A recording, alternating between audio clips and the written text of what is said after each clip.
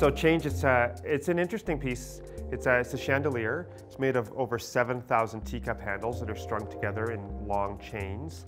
That's the kind of physicality of the piece. But the interactivity of the piece is based upon a text messaging platform. So anybody in the world can text message this chandelier, and they can change the color. So they can interact with the chandelier from anywhere in the world. It has, it's all RGB LEDs that are controlled with a microcontroller.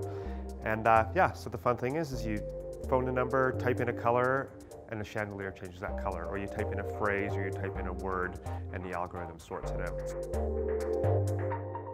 I really consider myself a potter, first and foremost. That's my training. So I'm making these objects that go into people's homes they're very intimate. You put that cup to your lips.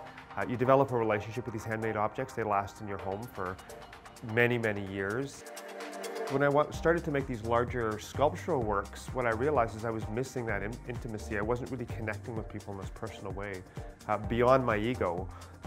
And so this idea of kind of connecting with people through their phones became really important to me, because everybody's got this phone now, and I thought, well, wouldn't it be interesting if I can use that platform, which is counterintuitive for a potter, to reach people, to get that experience back again. So that's really where it came from.